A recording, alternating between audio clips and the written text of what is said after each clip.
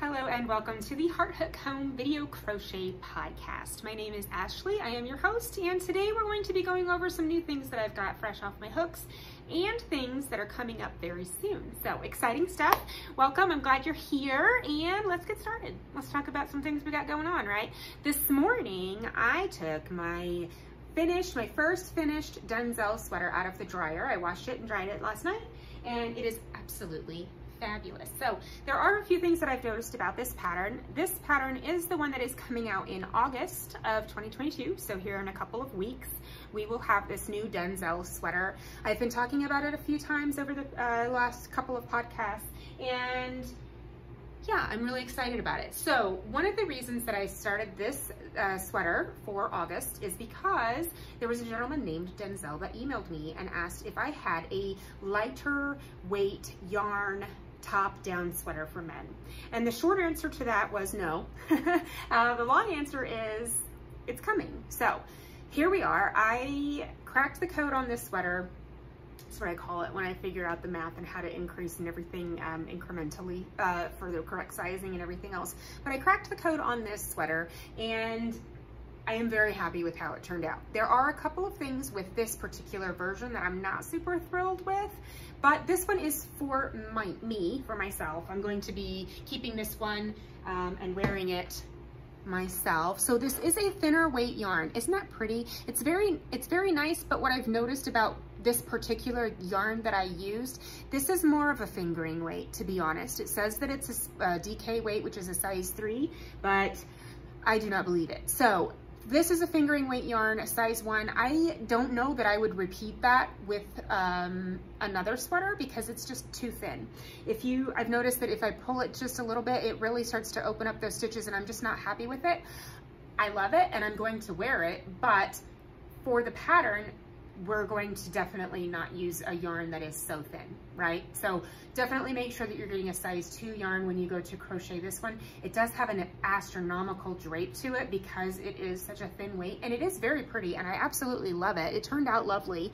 But what I've noticed with this yarn in particular, if there's any inconsistencies in your stitches, like one of my loops I pulled up was just a tad bit taller than the rest, and it's glaringly obvious. So I mean, I'm happy with it, I'm just not thrilled. So when I go to publish this pattern, we will talk about specific yarn choices, etc. But yeah, for the most part, I'm happy. I'm happy with the pattern, not happy with my yarn choice here in particular. So this one will be coming out the first week of August. I do have extra small up through 5XL, and this is a men's sweater. So honestly, it's a unisex. It looks great on me. It looks great on Catherine. And I had my younger son try it on yesterday. He typically wears an extra small or small in adult men's, and this size small was a little bit big on him, so I did add the extra small. I'm going to get him one of those made up as well. I have an extra large for my other son, so we are going to model this together as kind of a unisex type of thing,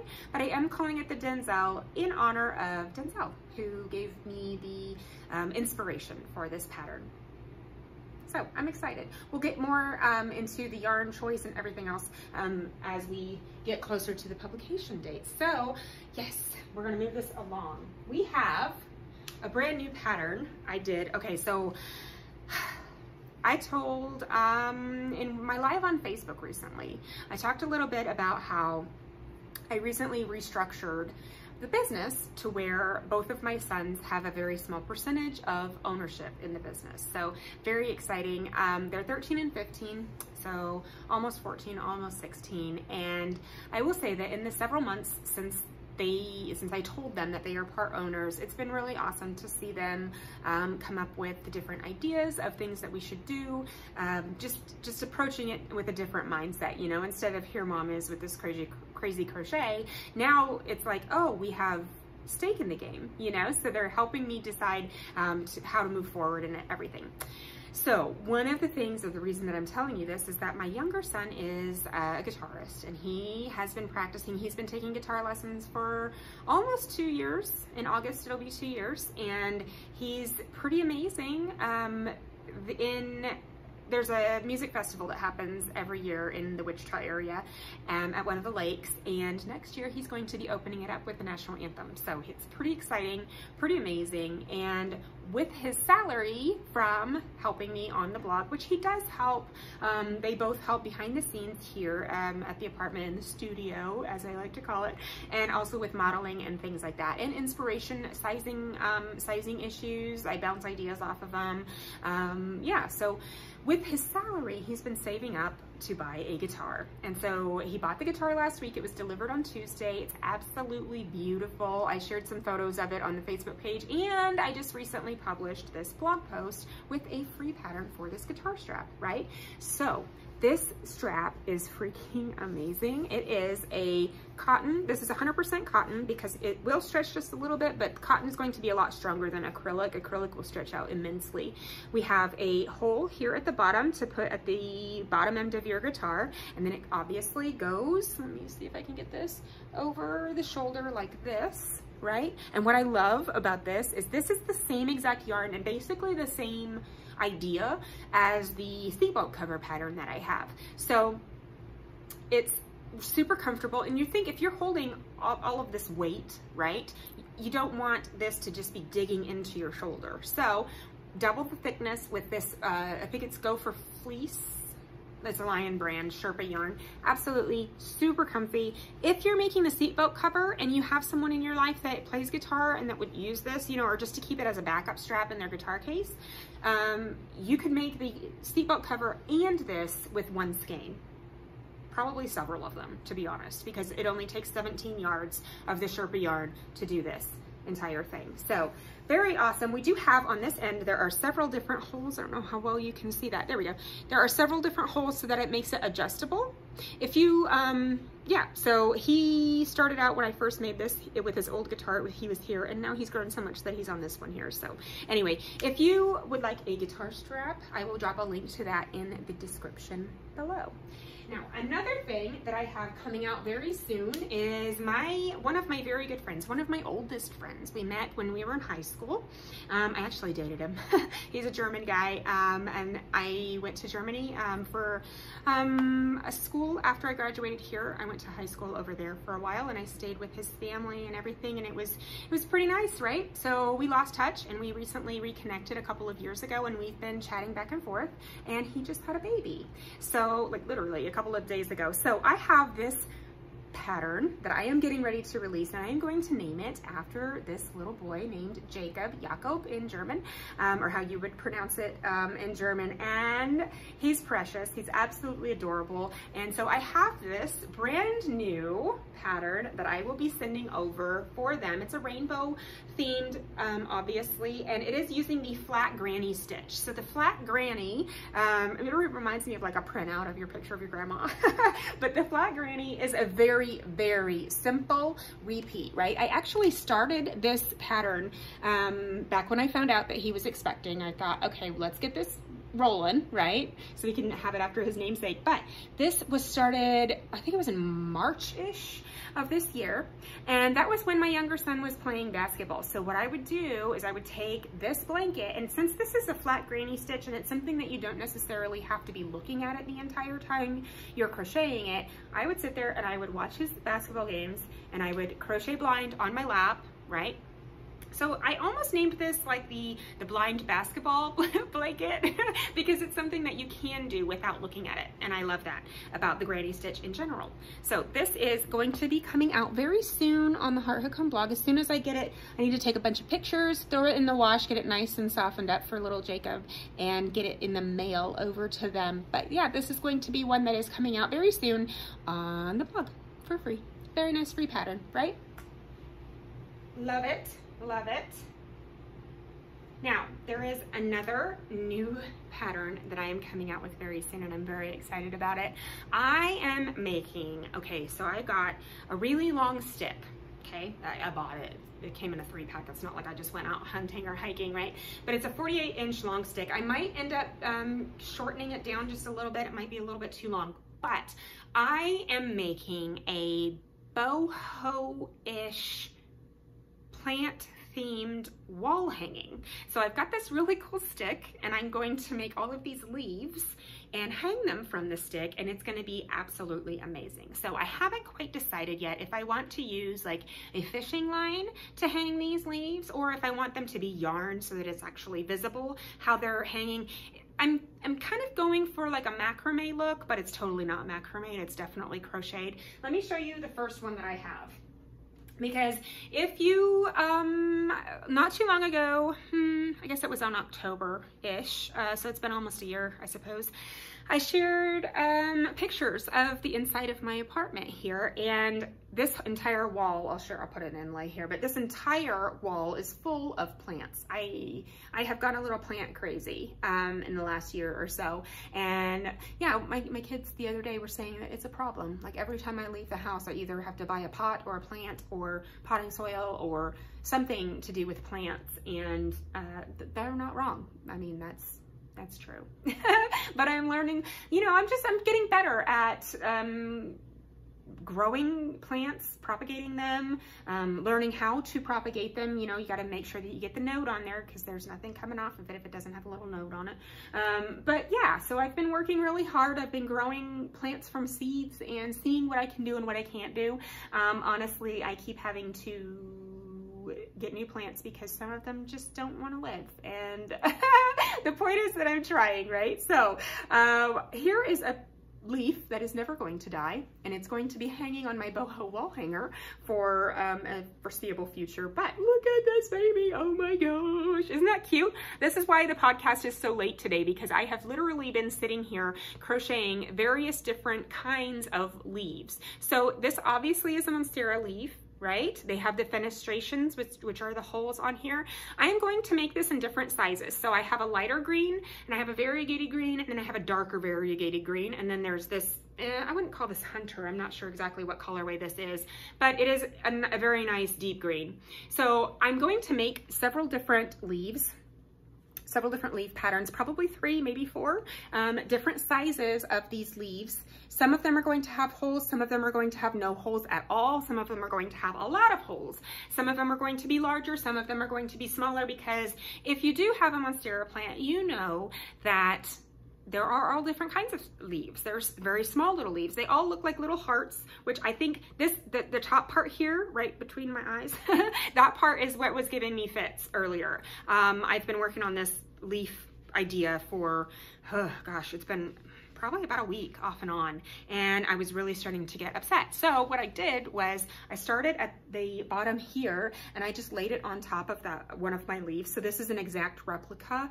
of one of the leaves on my plant. So I'm probably going to end up taking a picture of that and putting it next to this so that you can see, you know, when I go to publish the pattern. But this is going to be coming out at the end of July, maybe the first week of August. And so I'm going to be doing these on video with you. I have a video tutorial in the works for all of these different leaves. You can make several of them. I'm thinking if we do 4 different leaf patterns, and we have 3, maybe 4, depending on how it works out, different yarns that we're going to use in different shades of green, we can have several of these exact leaves, and then we'll have several of a different size, several of a different size, and then maybe we'll make like one huge one with a lot of fenestrations in it, you know? Yeah, and so we're just gonna hang them from this stick, and it's gonna be the coolest thing ever. So I haven't quite decided if I want to use, like I said, the fishing line to actually hang the leaves, or if I want to hang them at an angle, or if I want to hang them straight down. I just haven't decided yet. I am probably going to block these because of the way that it's going to be used. I'm never going to need to wash them. I mean, I can't imagine why I would wash them if they're tied to a stick, you know what I mean? But yeah, it's gonna be the best wall hanging ever, and I'm very excited about it. So very boho, very chic, very cool, very, yeah, I'm excited. So all of the different sizes, hang them off of there. If you have suggestions on how to hang these, if you have a preference or any reason why I should do one or the other, definitely let me know. But isn't this absolutely gorgeous? I'm very happy with how this turned out.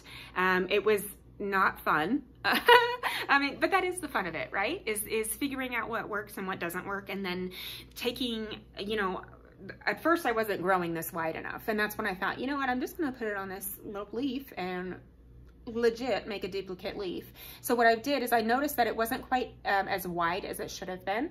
So I was able to count how many stitches more I needed and adjust for that, restart over, and then it came out absolutely perfect. So if you are also a plant loving yarn-aholic, then you're gonna love this new project coming out in a few weeks, and it's gonna be amazing. So I haven't decided if I bought a macrame cord to hang it, but it's a cream color, and I'm like, I don't know if I wanna do that or if I wanna, I just don't know. I just don't know. Cause I also could use nails or hooks and just kind of place the stick in it so that it doesn't have an actual hanger coming off of the top of it. I haven't quite decided on that yet, but yeah, working on that.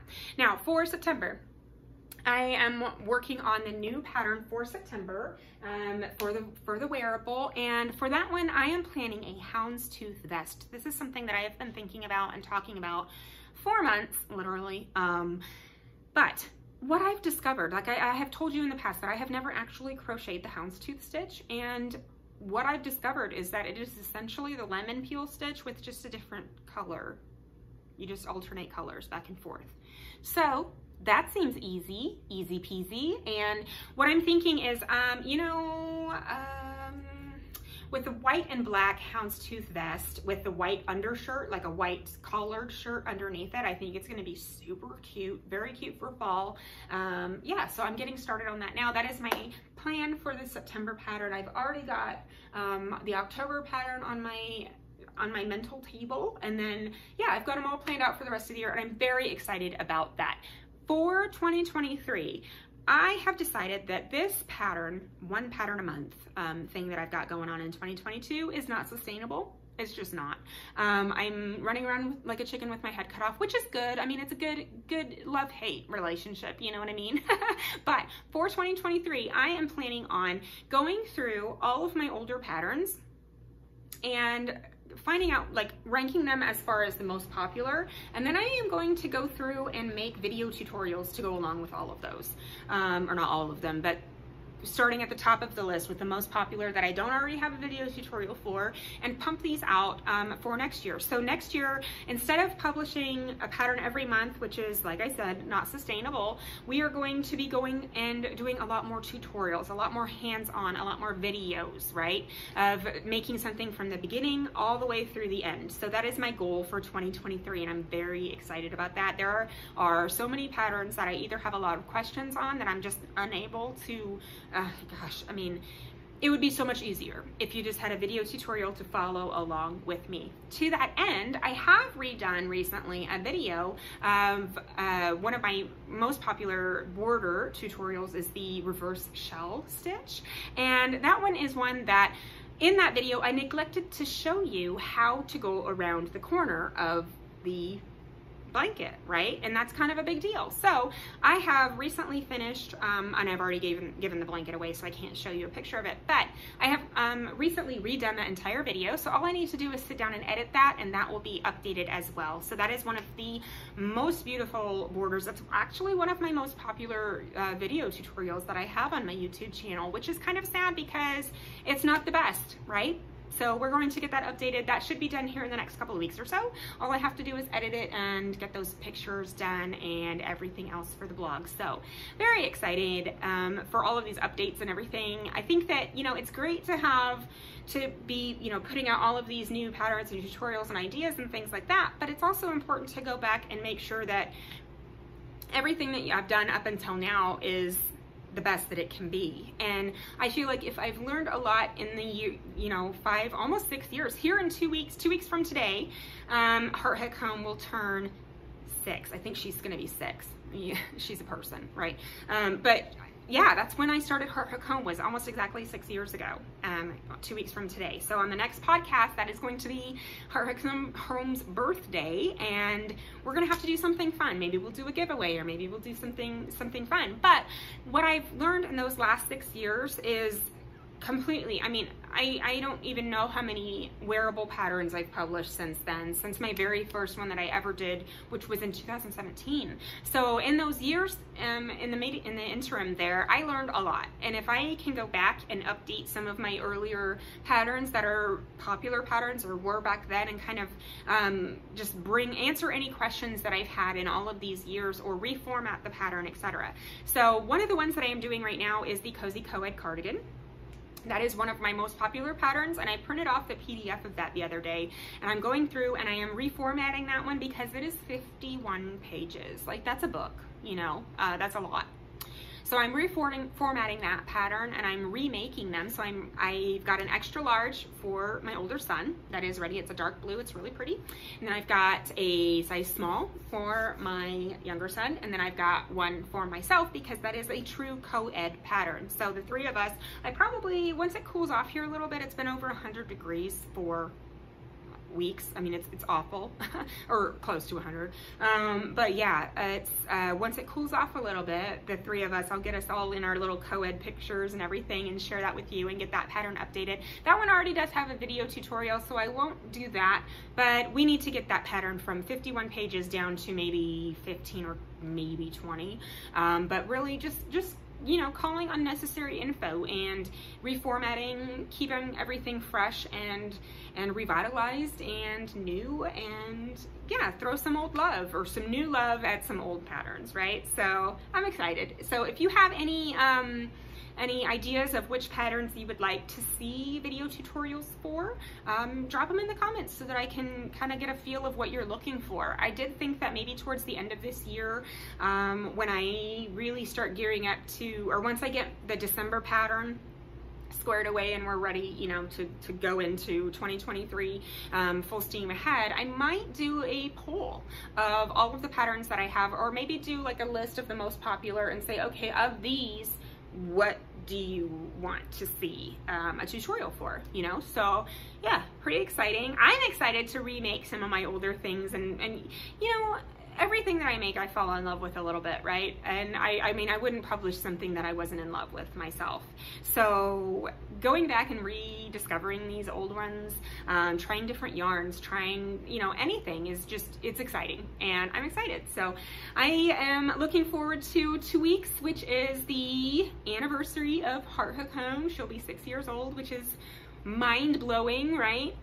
Crazy. So yes, keep an eye out for a special treat. If you have not yet signed up for the email newsletter, make sure you do that, because later this summer, or during this summer, I am planning on, every time I update one of those patterns, I'm toying with the idea of sending out a free code or a coupon code or something to just, you know, get excited about that pattern again. So if you are on the email list, you will get those, and if you're not, you won't.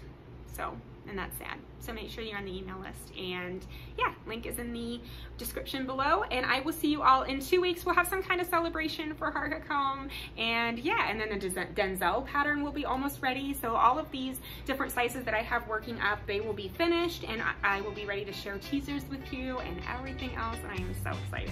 So thanks for joining me today, guys, and I will see you next time on the Heart Hook Home Video Crochet Podcast. Thanks for watching.